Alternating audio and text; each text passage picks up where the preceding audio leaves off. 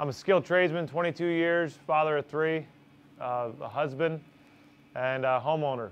And I was at work one day. I was pouring some concrete, and the driver of the truck kind of wasn't where he was supposed to be that day. And in a split second, my life changed forever. But we're actually out here right now in my shop. Not a very big shop. Here's my homemade get well cards for my children. Here's a list of medications of everything that I've gone through for 2 years.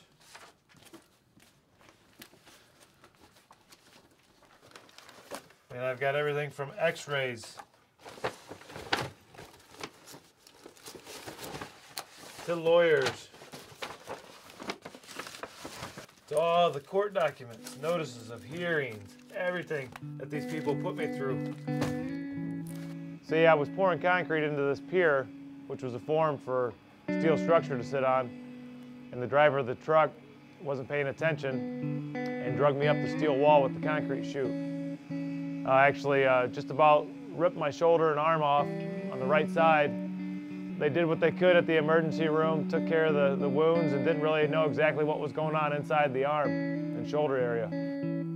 I started my workers' comp claim basically the day that I got injured. At 12 weeks, I was sent to an independent medical examiner over in Clyde, Ohio. I've never seen a doctor like that. He shows up late, unprofessional, and spent about 5 minutes with me. He said that I was to the end of my improvement on my injury. But I knew that something was going on the inside with the shoulder being gone, but nobody wanted to hear me. So I went from the beginning of my injury till 12 weeks, and I was cut off financially. They stopped my benefits, they cut off my insurance. These are all documents from the workers' comp system, from doctors. There's my first arm sling. This black one right here. This is all documents all the way across my kitchen floor of all my life history in 1 year of the workers' comp system and the employer fighting my work accident. Here you got a guy that's 35 years old, walking around Norwalk in an arm sling, okay? Many different styles. I went through 9 of them for a year. Nobody could understand. I'm sure people were skeptical to say that, well, why is this guy in a sling? Is he pretending? Is he milking? What is he? But nobody knew the pain that I was going through because I had no socket. I had no bicep. My stuff was gone. It was ripped out violently from a concrete chute. And nobody understood my story except my wife and my family here at home. They could see my pain. They could see the struggles that I was going through.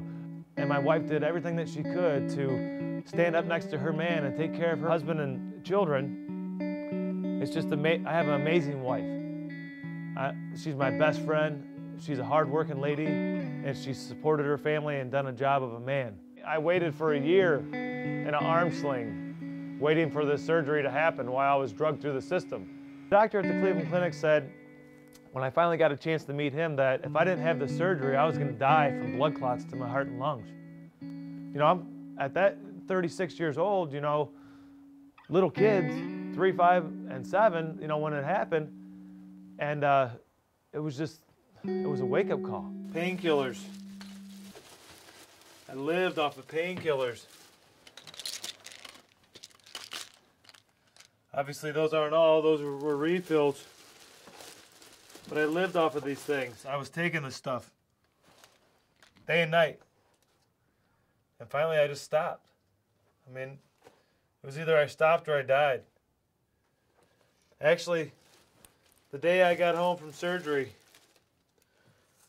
my children and I and my wife sat at the kitchen table at dinner, and we cut up my arm sling in pieces with a pair of scissors. I promised my children I'd never have to wear one ever again. And we took turns and we went around the table, and we passed the scissors and the sling around. Everybody took a turn chopping it.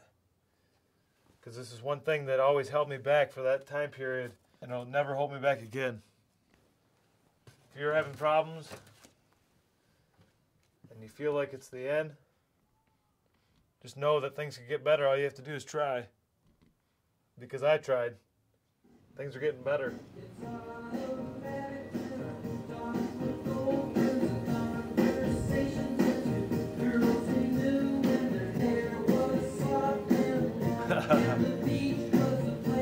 That's a good one. So I was at a friend's house, and he mentioned to me that his older brother had a hot dog cart for sale. And right then I knew that that was the new direction that I was going down. And I bought it on the spot. Now, I didn't have a whole lot of money to invest, and the guy actually helped me out with, you know, purchasing the cart, because he knew that what my family was going through, we needed some type of life preserver. So I got this cart. It was basically just a stripped down stainless steel box. And I've used my imagination and my passion of antiques in the old days, and I've incorporated this into my cart. So now, I mean, I have a 50s retro hot dog cart. Ward's Weiners is the name, and people love it. I tell you what, when you're down at the lowest of lows, dude, I mean, you just, you're in dire straits and in need for change. I mean, you're gonna take whatever you can. And when I had that opportunity from a friend of mine to purchase this cart, it was like a sign from God. Like, here it is. Take this, what I've given you, and use it, and make the best out of it. I have to do this for my family, because nobody's gonna hire somebody that's been in a terrible accident, that got strung through litigation, and now has titanium shoulders. They're not gonna do that. So guess what? I'm the guy for the job.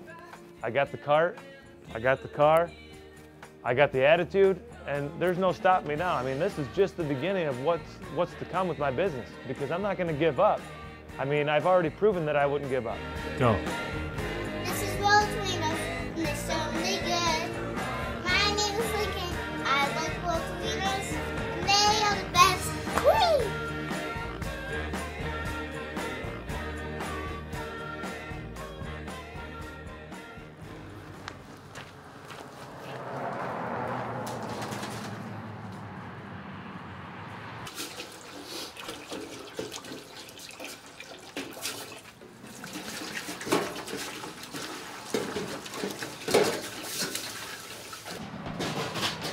A lot of stuff going on with setting up for the Weiner.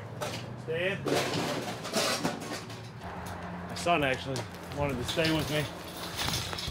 A little bit too cold for him tonight.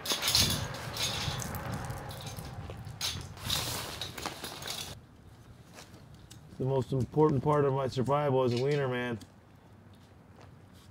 Out here in the cold.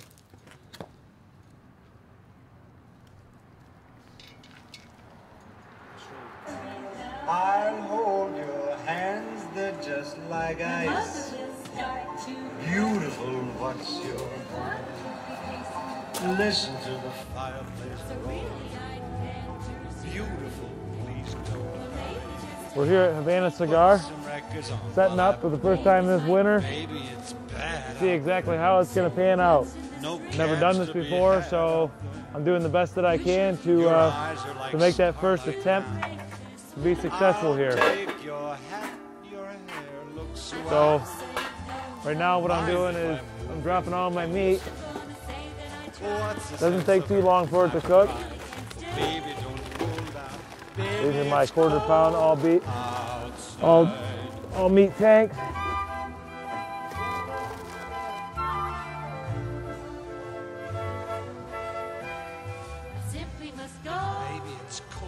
Some cheese on this, bud? Baby, it's a cold outside. Okay. How lucky that you dropped in. Thank you, man. Thank you, man. Enjoy it. The ketchup's right over there. You want a pickle tonight or anything? I'm good. All right. Thank you. You're welcome. And for you, sir? All right. Gosh, your lips are All right. never such a blizzard before. But baby, you'd freeze out there. It's up to you. How's that looking for you? Yep. When you touch my hand. It's right over there. Try that one. Come back and see me. I'll have your other one ready. One of my buddies actually. This bratwurst is amazing. Think of my lifelong sorrow. If you got pneumonia and I get over that old doubt. Baby, it's cold. I have ketchup and mustard right over there for you. Baby, Help it's yourself. cold outside. Change here? You sure? Well, I appreciate that very much. God bless you. Oh man, it's been a long couple hours here in this cold weather. It's like 18 degrees out. Got this nice warm cart though to keep my hands nice and toasty. Definitely been an experience. I wasn't sure exactly what it was going to be like to set up in this weather. I don't know if I'll make it, but I'll keep trying. You know, this is a from the ground up business here, and it's all done by myself. So tonight we're set up at Havana Cigar, doing a little event here for Black Friday, hoping these folks come out and grab some more wieners. Got to try out the new dinner bell here. Every time you hear our bell, a wiener gets his buns. Still a long road ahead of me, and I'm willing to take that road and do the best that I can for my wife and kids because they mean the world to me. And we get one chance to be successful. And it's my chance, my turn. So just keep track of me, believe in me, and know that no matter how hard things can be in your life, that there's always an open door somewhere. You just got to find it.